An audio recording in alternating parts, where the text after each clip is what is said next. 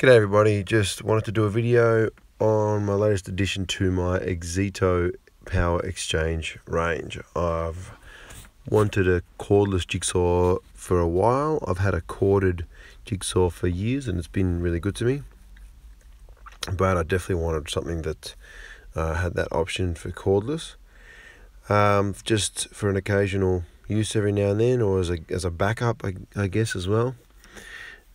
Came with just the actual jigsaw with came with one blade. That's a bit average, but I'll get to that later. And also comes with a timber cutting guide as well. It's a really neat tool. It has a D handle on it as well, so it's very comfortable.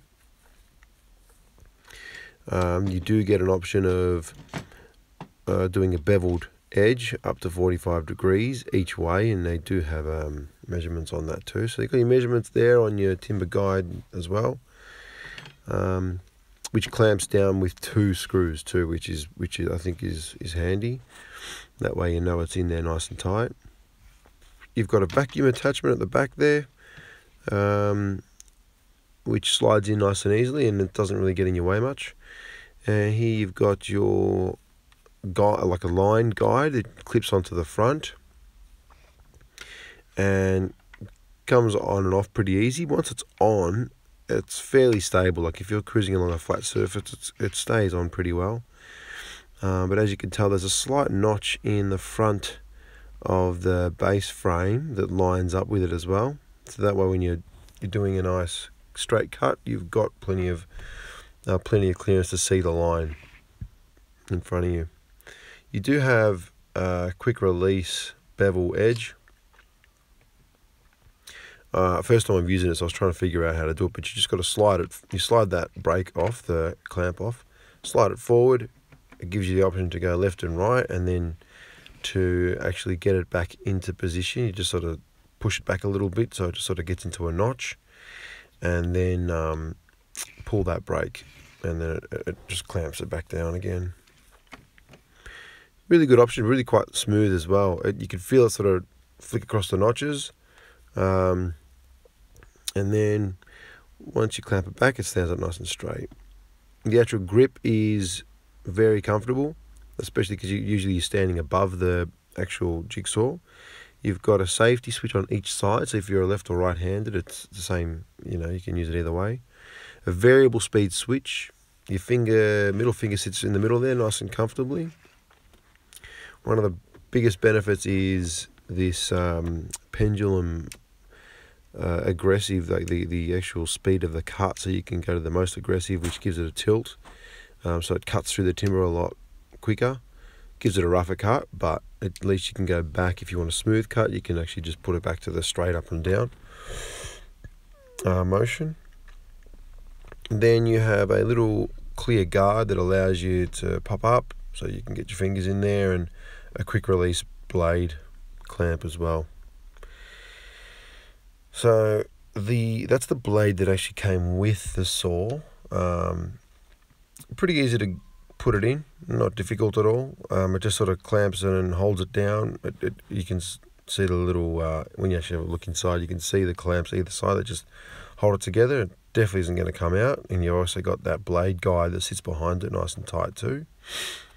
Very easy to install. I definitely recommend buying yourself a couple of new blades. I know some guys will probably take this home and use that blade and think that the saw's not that good. It's the blade. I don't expect Ozito to provide a high quality blade either. The tool's good enough quality. Just buy a couple of decent quality blades, and you'll find that it'll do a really good job. So let's throw this battery in. I've just got a 3 amp battery. I haven't needed to buy an extra battery yet. I find that does a really good job. As you can tell, I nearly just cut my finger off. But the variable speed's really nice. Seems like it has a lot of power. The motor sounds really good. So let's see how this thing cuts. I'll throw it on a piece of timber, and this is using the Ozito blade. you'll see how it cuts now, and I'm not really pushing that hard, but I don't reckon I want to push it too hard at this stage.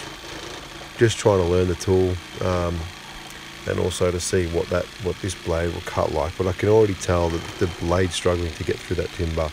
Gives you a really nice cut. Still does the job, but it definitely grabs in a few points. That's probably the user that's actually doing the wrong thing, but that's okay. So that was just on the straight up and down setting on the pendulum. So now we'll go to the most aggressive. And you'll see that there is quite an improvement in terms of speed.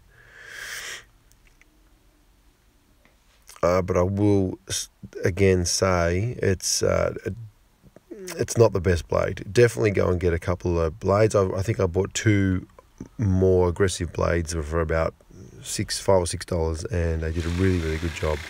You can get you can spend really good money, and you'll get a high quality blade, a very high quality blade, and it'll do a really impressive job. It's not always the tool that's the actual problem. It can be your blades, your drill bits, all that sort of stuff. If you've got a bad drill bit or a bad blade, the tool's going to be useless. So you can see they're definitely cut a little bit quicker.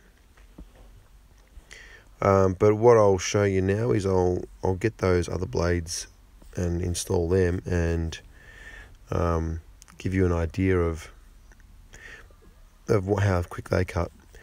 Definitely did a fantastic job, to be honest. It feels really powerful. These are the 2 blades that I picked up. Low tooth count, really fast cutting. The difference between the 2 blades is these blades cut on the stroke upward. The blade that comes in the package is the teeth, they cut on the stroke downward. But you'll notice how quickly these blades rip through the timber.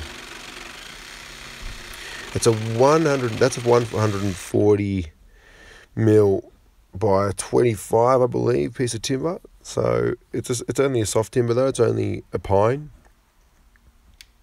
But as you can tell, the speed of cut with these new blades with a lower tooth count just tears through it really quickly. If you do want a more of a precision cut, you want to get a higher tooth count. But I generally go with lower tooth count. If I want to tidy it up, I can always sand it back or smooth off the edges with a bit of sandpaper. But really nice cut, very quick cut, super powerful, rips the hell out of it like no tomorrow. I think it's a really good tool if you just want to have if you've got a couple of Makita or Milwaukee tools lying around and you need something as a backup, especially if you're a tradie, or you got an apprentice and you need to go do some work, have a couple of these Ozito tools and you can send him on his way. And you can, if you have a problem with your tool and you're going to send it off to get repaired or fixed, if you have a couple of these in your truck or your van, it'll get you out of trouble just, for a couple of days work. Myself, I'm probably just going to use it once every now and then around the house. So yeah, ultimately it's a really good product. I think Ozito have come up with some really good tools. I know it's an Einhell brand. I'm pretty sure Einhell, in Germany or in Europe are using that brand name. But as you can see, the most aggressive cut really pulled through quite well and very easily. I'm barely putting much pressure on the actual blade as well, on the saw, and it just tears through it. If I push really hard, I'm sure it'll just continue to rip through it. But I don't want to come out with splinters and everything.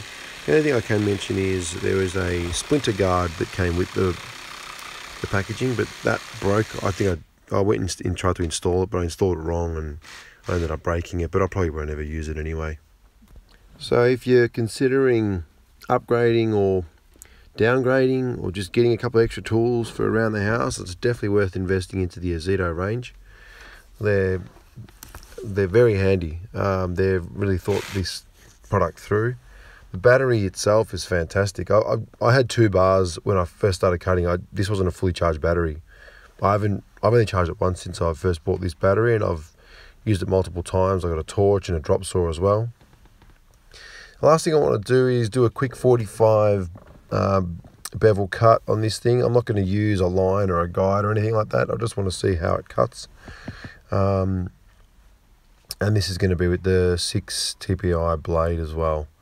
I don't really think I'm going to use that original Ozito blade. I'm probably just going to chuck it out.